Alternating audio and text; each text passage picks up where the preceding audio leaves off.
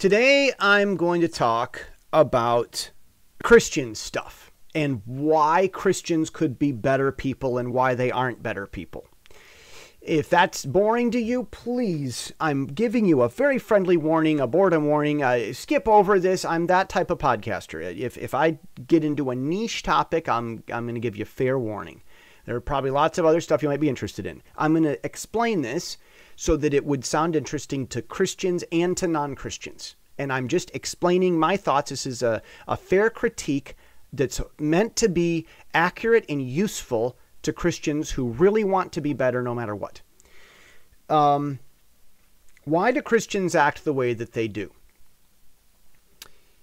A Christian is someone who's accepted the premise that we are under God.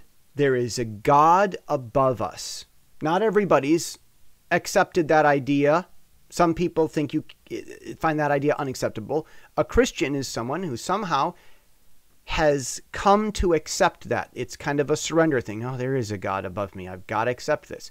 That's where they've come to that. And another thing a Christian has done is a Christian has had this aha moment.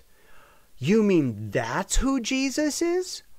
Oh, well, I thought it was something, or maybe I didn't. I didn't know Jesus was like that. Really?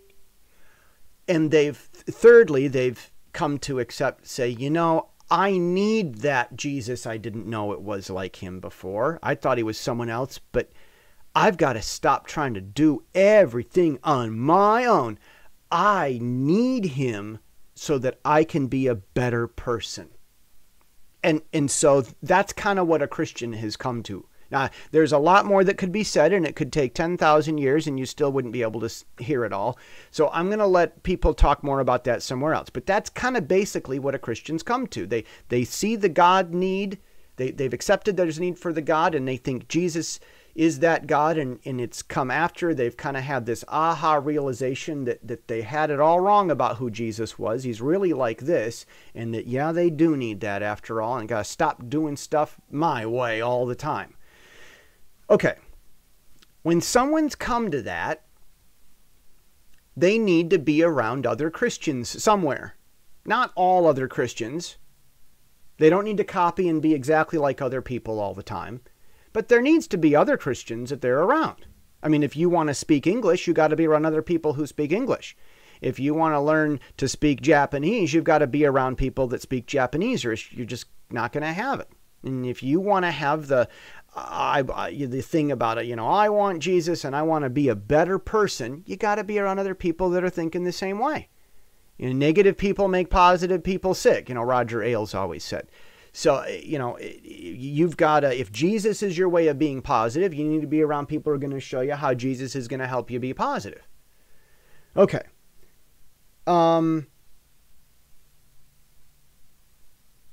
When we go down that road, we've got to be around other Christians. Anyone can say that. Anyone should know that. I don't think there are any Christians that really think that they shouldn't ever talk to any Christians ever. But it seems that there's a lot of Christians on Sunday morning who think that there are a lot of Christians who don't want to talk to any Christians at all anywhere. It's really funny. I mean, who would say, I'm a Christian, I don't want to talk to any other Christians? Who would say that? But on Sunday morning, there's a lot of these Christians, they seem to think, oh, there's so many Christians, they don't want to talk to any other Christians. Where are they? Where are the people that say, I'm Christian, I don't want to talk to any other Christians? Where are these people?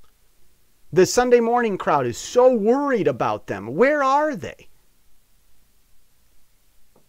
See, yeah, we need, if you want to be a happy, successful Christian, you need to be around other Christians who want to be happy, successful Christians. Yeah, that's true.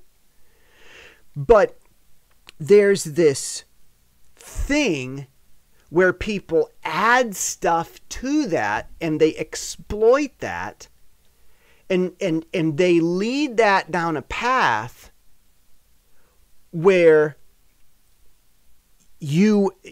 where you come to this weird conclusion that if you want to be a Christian, that means that you have to have someone that maybe went to seminary or studied Bible somewhere, and that person is approved by a board of elders or something, and they probably have a building or a location.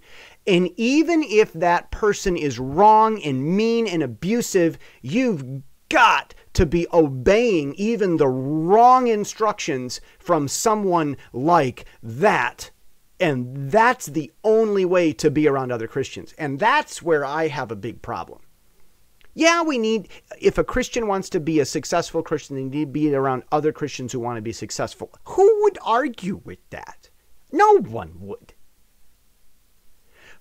But that doesn't mean that we can take a leader, say a pastor or a volunteer, a Sunday morning volunteer. You can't have a leader who's going to go be mean to people, going to make them feel bad, going to tell you to go get other people to come here and listen to them while they make even more people feel bad. And that if you don't subject yourself to this kind of emotional abuse and waste of your time, that you don't love Jesus.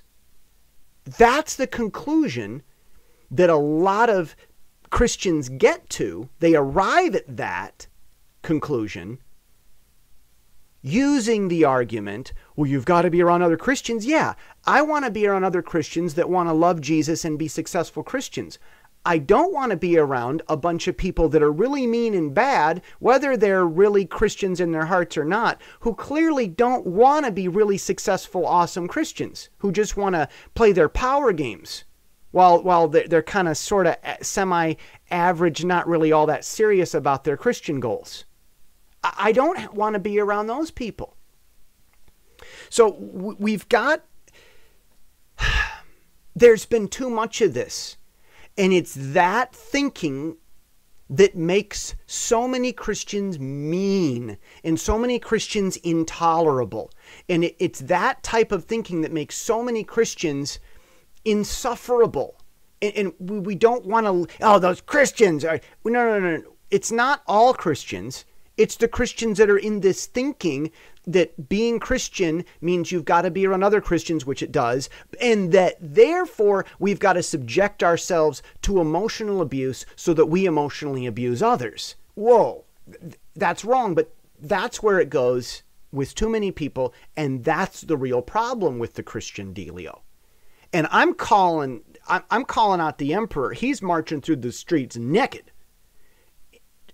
This isn't good. We can't have a system, we can't have a line of thinking where a guy's a pastor or a woman, you've got a pastor who emotionally beats people, who takes their money, who injures them and lies about them, who gets more power and gets the pay raise because he lied about other people. And then we all see that he lied about other people and we say, oh, well, he's the pastor. He's got to keep his job. We forgive him and he doesn't make it right. And he continues leading. And we say that we have to obey people like this, even when they lead us away from Jesus. And if we don't go along with it, then we don't love Jesus. You can't do that. But that's what too many people arrive at. That's how it ends up happening with too many people who say you need to be around other Christians. Okay. All right. What we need is a system in place where we recognize counterfeits. We can say, yeah, you need to be around other Christians, but we have to make room to recognize that there's going to be fakes. There's going to be fake people. And no, sorry, they're fake. You don't have to put up with that. That's, if you don't want, you need to try to find other Christians to be around and really be serious. But if you're around people that are clearly, obviously fake, or maybe they're so immature that it's just a train wreck and it's your time's better spent somewhere else, if that's going on, no, you don't have to subject yourself to that. We need to make room for that. People who are counterfeits or at least act like it. And second thing we need to make room for, Christians believe in this thing called spreading the gospel. that we want to tell other people the message about Jesus. And right now, Christians everywhere in the world agree, except maybe a few weird fringes maybe, but pretty much everyone agrees that that's not finished yet. The job isn't finished yet. We're not done telling the world about Jesus. That's the assumption.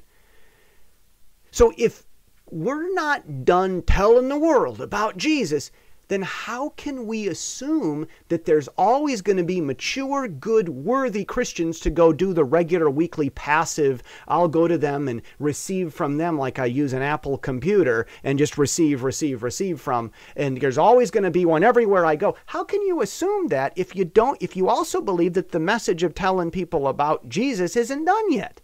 If we believe that there's places in the world that don't really have Jesus, then we can't assume that there's always going to be a place that has Jesus for us to attend, quote unquote. So we have to make room for the people that are counterfeits, or at least act like counterfeits, are so immature and in such train wrecks that you don't have to subject yourself to them. And we've also got to make room for the fact that there are places that really don't understand Jesus, either not fully or not at all. And there's not always a place to passively just go and attend every week and stuff. But they don't make room for that. They just assume. That's one of the biggest contradictions. The Great Commission, telling the world about Jesus, it's not done yet. Wherever you are in the world, are you attending with Christians? Which one's it going to be, man? And one of the biggest lies is that everyone in America has heard about Jesus. Now, I'm not trying to say we need to go harass people, but we can't assume that there's always going to be great Christians to passively just sit with every week, and we're automatically going to magically become better by just showing up. So you got to show up, because showing up is the magic, or showing up is necessary. You fail if you don't show up. You can't assume that everywhere in America, because it's not true. Every city in America doesn't have an awesome group of serious Christians.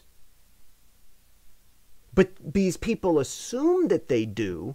So they think, I have to find some group of Christians and go there and kind of obey them sort of and dumb down my awesomeness so that they aren't bothered by it, and not be so serious about my goals that it makes them feel threatened. And I've got to kind of become sort of average and not so serious about being an awesome person in order to get along with them, because I have to be with other Christians no matter where I am in America. That's what makes Christians so mean and insufferable too many times.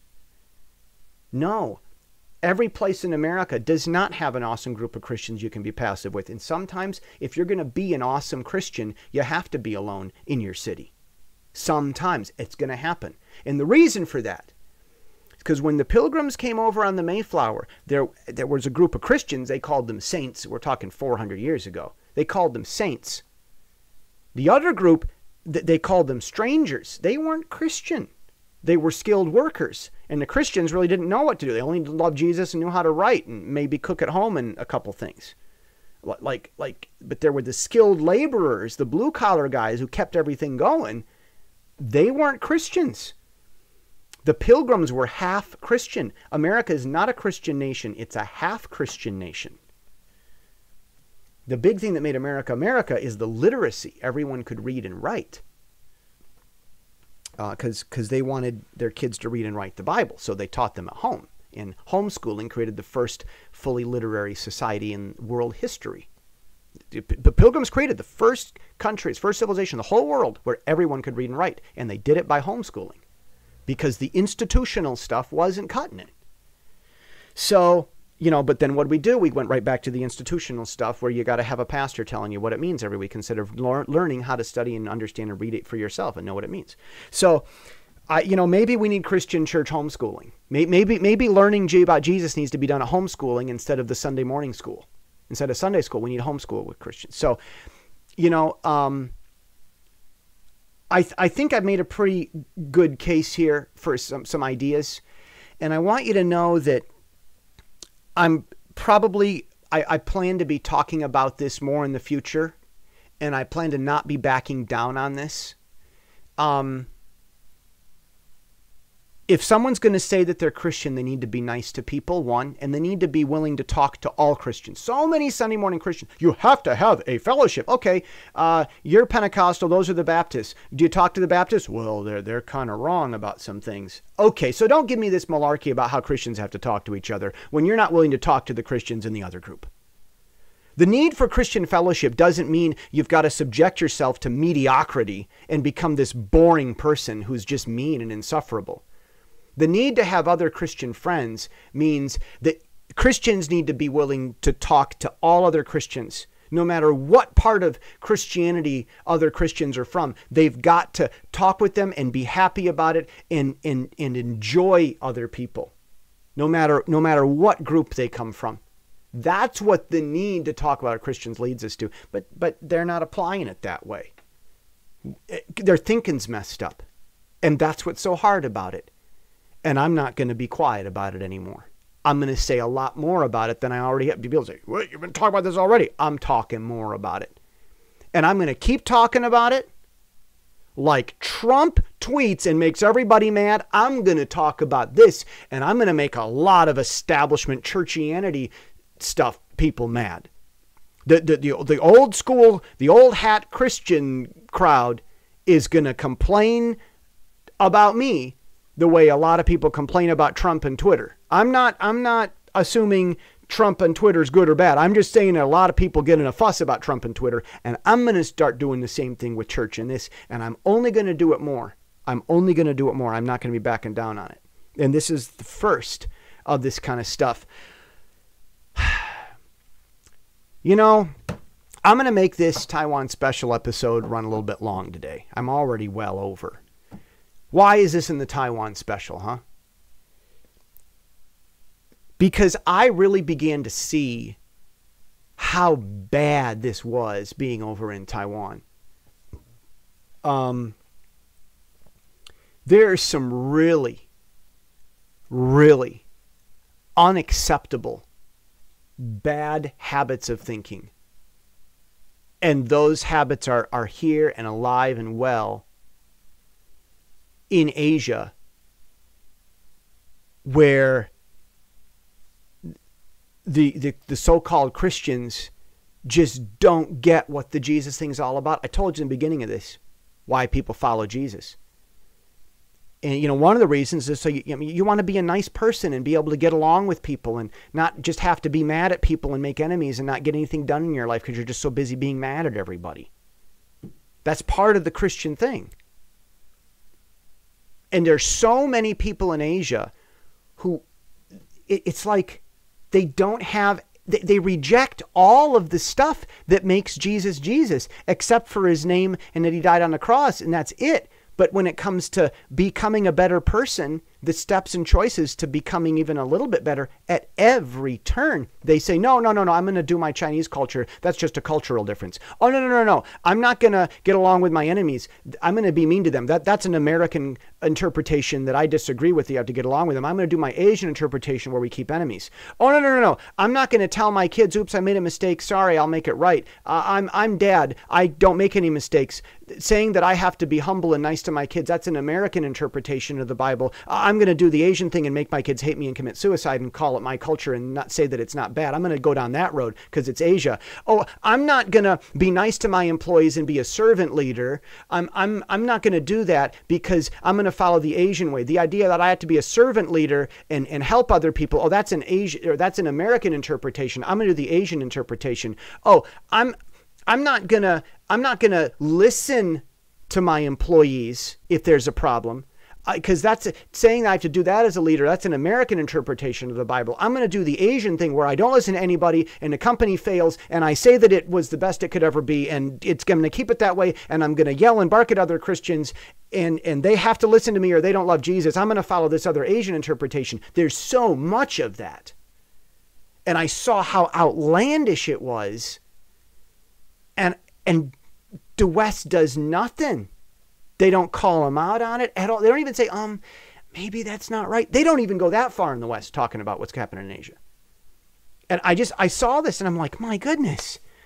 Serenity prayer. Accept the things I cannot change. Right. But I'm not going to say anymore, I'm going to, accept things I can't change when I actually can change them. I'm going to change the things that I can't accept, and I'm going to be honest with myself about the fact that we can change things. Culture can change. Culture changes by people who stand up and annoy everybody. Every awesome person that we quote about our wonderful culture, we do things this way. People hated that guy, and he was fringe, and they didn't like him talking because he was a disruption. He was against culture. Everyone we quote today to go along with culture, the people we quote in their day were against culture. So when is it gonna, when's it gonna stop?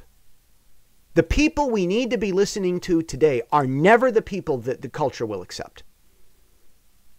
The people that the culture's accepted are long dead, and the previous culture didn't listen, and the culture never learns their lesson. They never get it that the people that are right, that we need to be listening to, are the people we don't want to listen to. And I'm not going along with it. I'm not going along with it anymore. Yes, Asia inspired me with this, and I'm not going to back down on it. And I'm long. I love you. I think we're done for the week, at least for these days. More coming this week, other pre-recorded stuff on Apple computers. That'll be interesting to listen to.